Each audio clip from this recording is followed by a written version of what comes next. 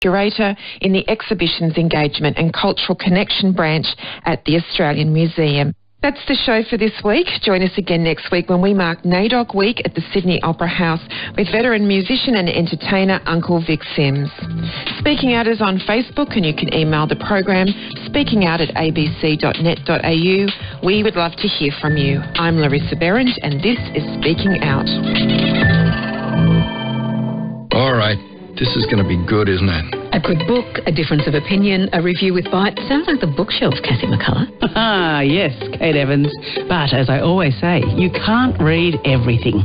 Good books actually demand time. So let us make the selection for you. Dark and fascinating writer. The Bookshelf, Fridays at midday on RN. Online anytime. And I love her books. Go on, do your shelf a favour. Hi, Paul Barclay here from Big Ideas. Are you searching for your family history?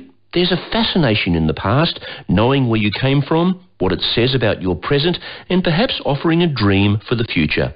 Stan Grant says history is powerful, but too much history can derail the present, and it can be a force for good or evil. And all historical fever, how history might yet be the death of us, coming up next on Big Ideas, after the news on Radio National.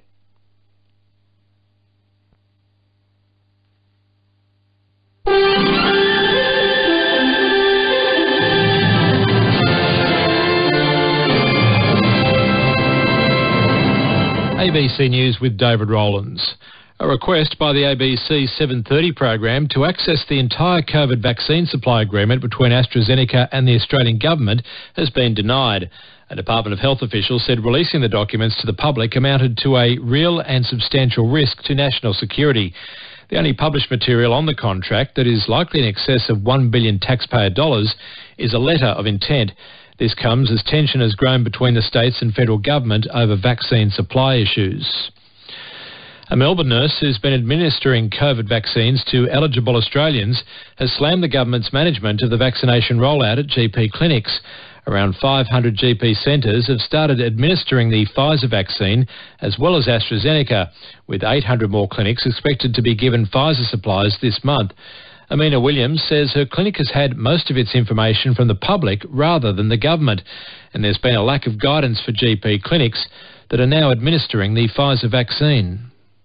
A very patronising system from the government in that we've been told that we are doing things via the public. There's just constant roadblocks with giving these vaccines. Liberal backbencher Jason Falinski says he'd like to see lockdowns lifted in certain parts